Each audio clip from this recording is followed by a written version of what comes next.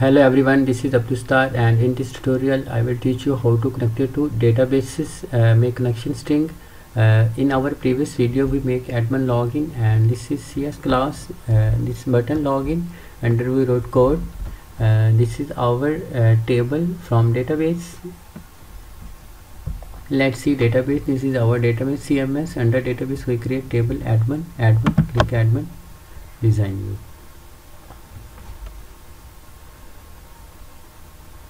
So this is two properties, username, password, ID is auto increment. Let's we make connection string. Click tools, connect to database, enter your server name and database. So we give server name,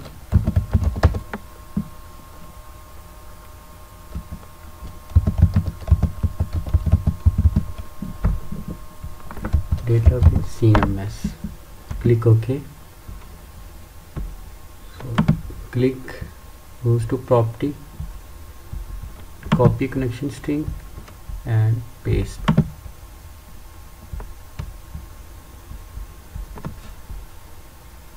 Run this project, enter admin and admin password. So invalid username or password, you see we not enter a record in the table. Let's we enter record in the table.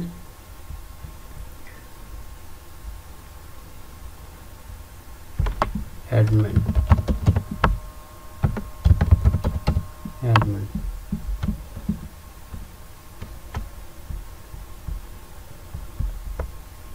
debug, stop debugging, we encrypt password, click, goes to property,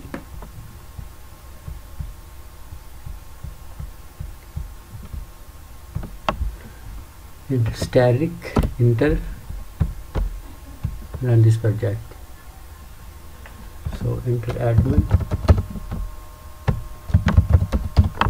password, click login. So this is our home page. We successfully log in and access home page. Summarize previous two lecture, and this is our third lecture. So first we create a project name as Courier Management System and create database. In database CMS is my database name. Under database we create table admin. This is properties of admin table, username and password. We enter one record in admin and username and admin password. First you drag, this is our drag panel from toolbox. Click this icon, toolbox display. This panel we drag, and then this is label from drag toolbox. This is also label text box, and this is one button, click button, and wrote code SQL connection string commands, data reader, data adapter, data table. If user exists in the database, then we access the home form, you can say home page. If user not exist, invalid username or password, display message on the screen. If you enter correct information, then you can access the home page, otherwise you cannot access the home page. This is our home page. Let's we again run the project, enter admin name and admin password, click OK. So then we access the home page. If we enter incorrect username or password,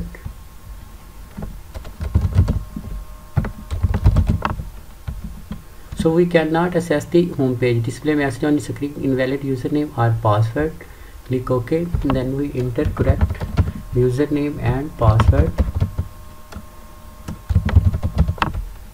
access the home page. This is our home page. If you have any suggestion, query, just let me know, comment below.